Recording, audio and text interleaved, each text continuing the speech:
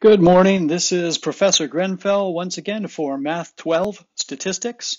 We're continuing today in Chapter 1, and we're looking first at Chapter 1, Section 3 on data collection and sampling techniques. So there's many different ways that we can collect data. Just to name a few, we can call people on the phone, telephone surveys. We can have people fill out a form on the internet or send it to them in the mail and have them send it back. We can conduct personal interview surveys, either in person. We can ask them questions or have them fill out a form and just hand it to us, and that way we can get a little bit richer content because we can engage them in discussion. Other methods of collecting data, we can go and look at records of information that's been collected already, or we can do direct observation and make our measurements ourselves. So there are lots of different ways of collecting the data, but for our purposes in our class, so that we can focus on how to organize, summarize, analyze, and then, of course, inferential statistics, draw conclusions from the data, we'll basically just be given all of the data from either the population or from our sample. They'll just say, here's the data, and go with it. And so now let's discuss different types of samples. So here are the basic types of samples that we're going to be considering. Random samples, systematic samples, stratified samples, and cluster samples. We're going to look at a few other types, but for the most part, we're going to be assuming, or we're going to be told, that our data is a random sample. So let's see what that is about. A random sample is one in which all members of the population are equally likely to have an equal chance of being selected for this sample. The next one that we're discussing is a systematic sample. And in order to come up with a systematic sample, we are going to select every kth member, where k is a counting number of the population. So here that's a little bit confusing. So here an example of this is we could say every 100th customer that goes into this store, we're going to ask them whatever. And it doesn't always have to be 100, and so we're going to generalize and say K instead. How are these different? Well, in a random sample, we will essentially put them in some order and then come up with a random number generator and select all of those that are spit out by the random number generator. In a systematic sample, it seems like it's random, but it's slightly different. We'll put them in order, and then we'll do something like this, where we select every 100th person. Okay. Well, in a systematic sample, that underlying order that we put them in can be kind of an influencing factor, and so not every person or subject is equally likely to be selected. So it's not truly randomized if we're doing systematic sampling. And by the way, random sampling will be an underlying condition in a lot of these different techniques and methods that we're learning about. And so that is kind of the underlying assumption. We'll be told here is a random sample of subjects of the population. So if possible, we would like to have a random sample.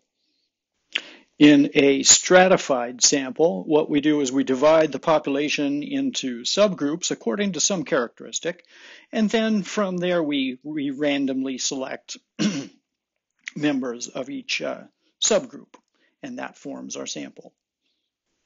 And then finally, to form a cluster sample, we'll take the population, split it up into sections or clusters, and then select one or more of these clusters and use all of the subjects from these clusters that we've chosen as the sample. And so here is a quick example to kind of compare and contrast all of these 4 different methods: random sampling, systematic sampling, stratified sampling, and cluster sampling. So, for example, our population might be all eligible voters in California. All right, to form a random sample, we'll just randomly pick names off the entire voter roll. Okay, and that would be a random sample. A systematic sample, we would take that same roll sheet and select, let's say, for example, just making this up, every 1,000th name off the roll sheet. That would be a systematic sample because we're choosing a specific counting number and taking every one of that from our population. A stratified sample, we might say, okay, we'll split the state up into, well, it's already kind of divided into counties, and we'll just go ahead and randomly select 150 voters from each county. All right, that would be stratified because we've broken it down into subgroups or strata and taken a select number at random from each of those. As opposed to a cluster sample, we'll just say, okay, it's already divided into counties. Those are our clusters. And we'll select everyone from Riverside County, Santa Barbara County, and Mono County. Just picked those at random and said everyone from each of these 3 counties, right? So there we have sampling methods. Now, since we are looking at a smaller subset of the population, a sample, and trying to make a generalization or a prediction from that information about the entire population, this next question is very important. Is the sample representative of the population? And that brings us to the discussion of types of errors. That is, if it is not representative of the population, well, how did that happen? The first thing to discuss is what we call a sampling error. And this is defined as the difference between results obtained from the sample and the results obtained from the population itself. Now, sample may be representative of the population. True, yeah, it's a good estimate for what's going on in the entire population, but it may not be exactly the same. The example that they give in the book says, suppose you select a sample of full-time students at your college and you find 56% are female. But then you go to the admissions office and you get the entire list of all of the genders of all of the full-time students, so you can actually access the population, and you find that 54% are female. Well, in that case, the difference, 56% versus 54%, 2%, is the error due to the sample that you took.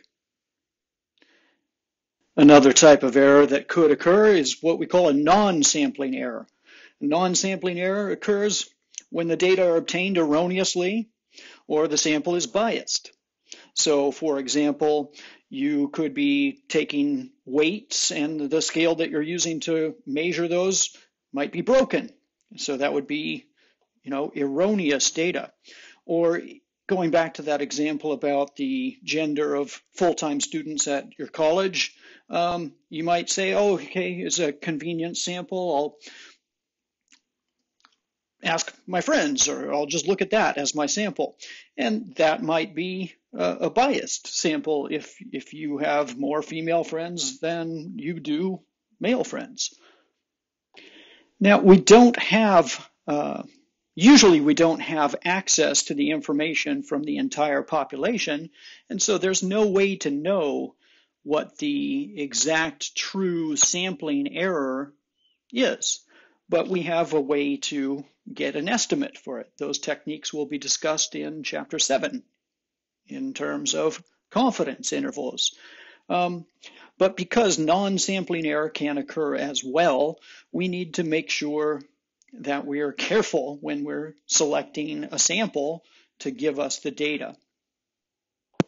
In example 1-5, we're simply going to identify what sampling method was used.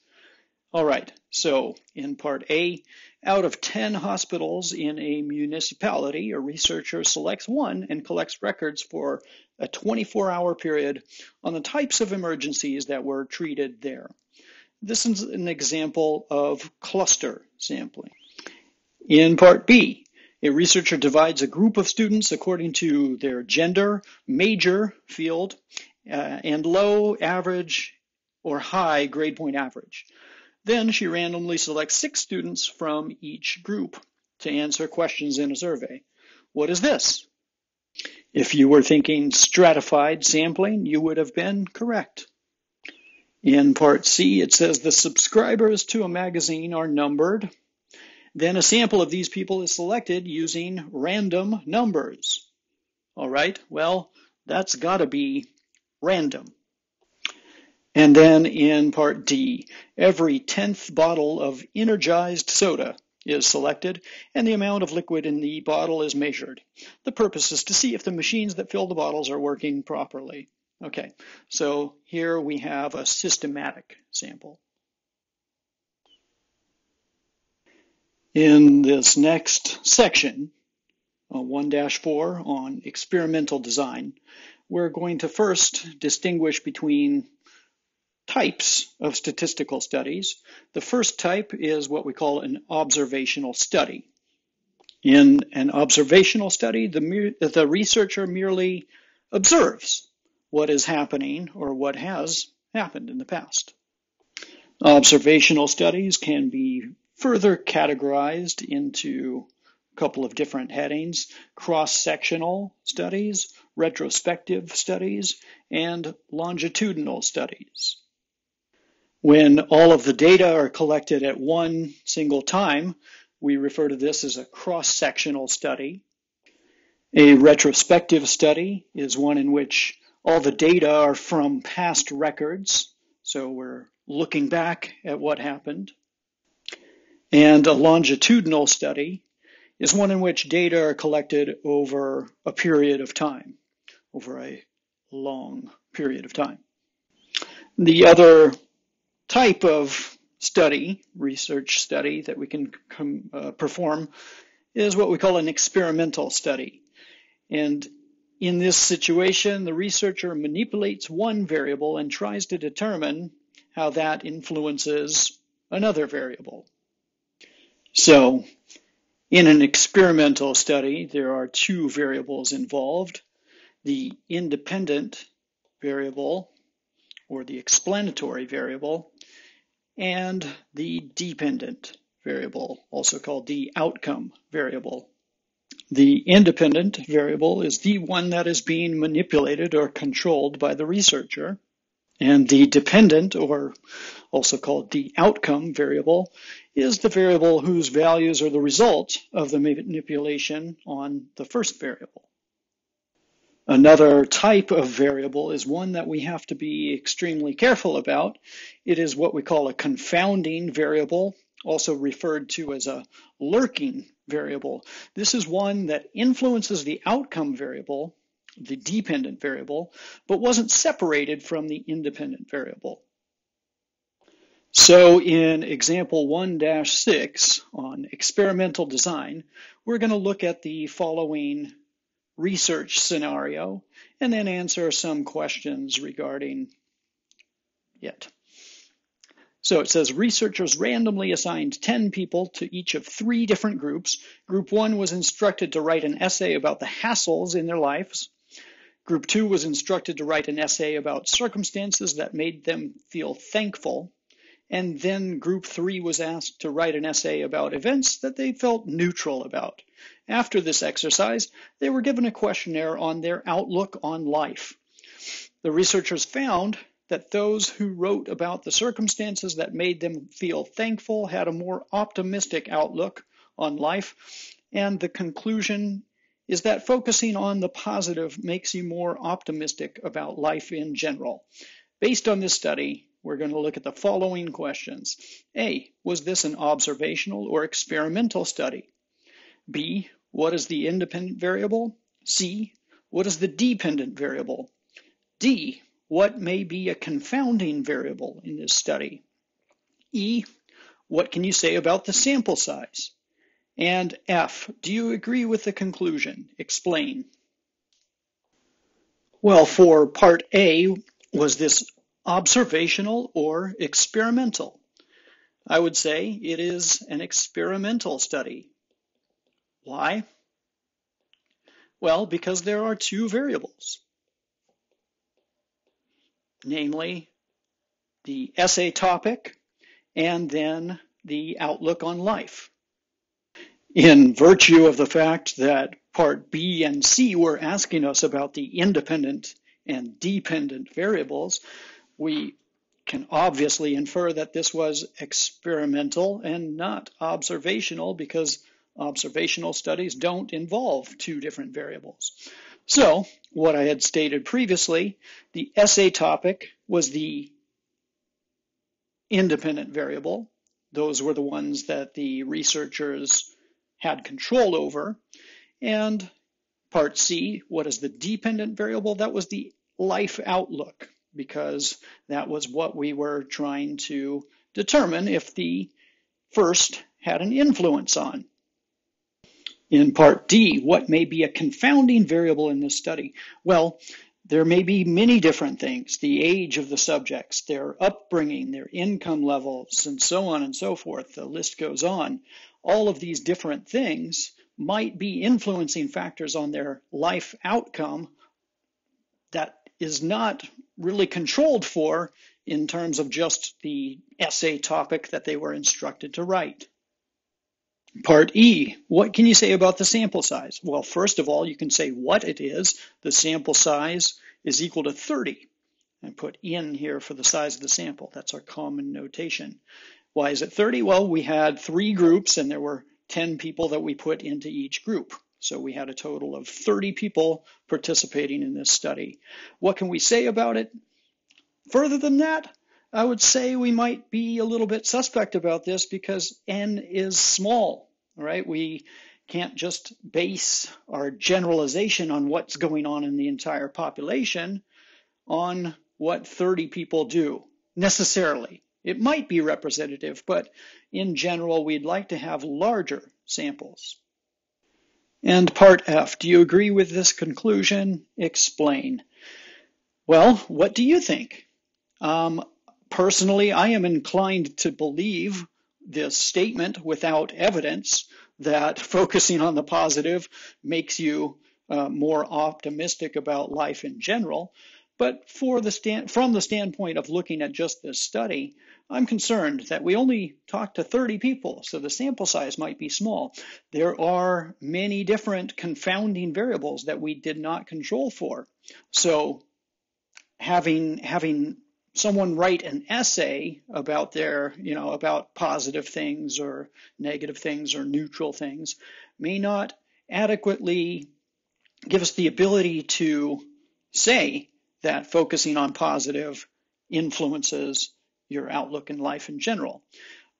So, we can kind of discuss this. This is an open-ended sort of question, right? What do you think? And now this is where I am going to conclude for Chapter 1, Section 3 and Chapter 1, Section 4. And in fact, we're not going to look at what they covered from 1-5. I will be covering matters of technology. We'll be looking mainly at how to use Google Sheets in order to organize our data and do calculations with said data. But I've kept it just under 20 minutes, so I'm going to sign off for this one. And I'll see you on the next video for Chapter 2.